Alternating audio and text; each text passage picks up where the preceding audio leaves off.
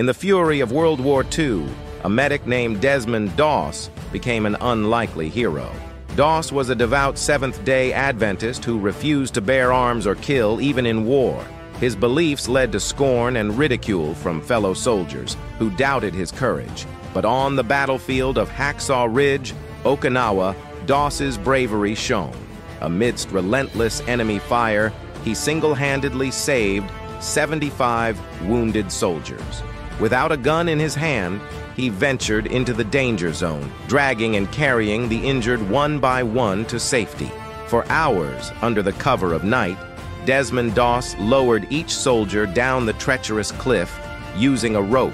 His prayer, "Lord, please help me get one more," echoed as he repeatedly risked his life. Doss became the first conscientious objector to receive the Medal of Honor.